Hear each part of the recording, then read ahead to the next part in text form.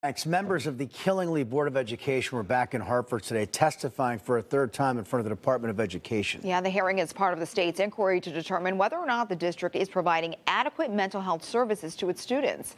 NBC Connecticut's Dave Peck joins us live now from Hartford with the latest. Hi, Dave.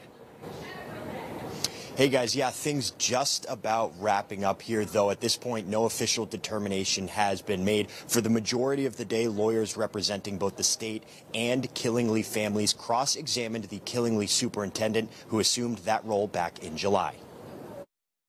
The wait list is almost as long as the number of students actually receiving services. Yeah, that's why we need another counselor.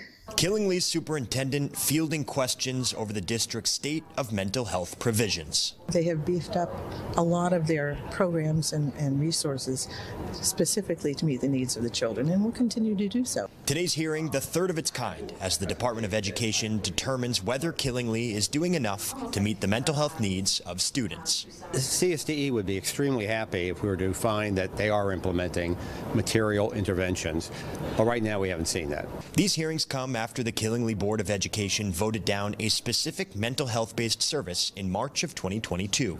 It's inconceivable to me that a school board that had the best interests of students at heart would do that. The Killingly Board had a right to vote down that particular company.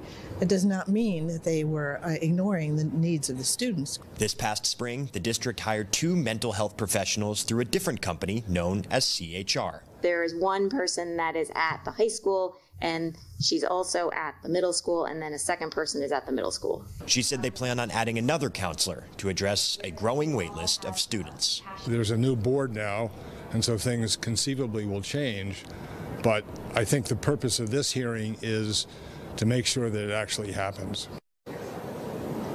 Now, originally this was supposed to be the third and final hearing, but we just got word as the doors opened up that they have added at least one more where they will hear more witnesses and more testimonies, cross-examinations as well. That's coming from the state. No date specifically set at this point. Coming up at 6, we'll hear more from a parent's perspective of this issue. For now, live in Hartford, Dave Peck, NBC Connecticut News. Guys, back to you.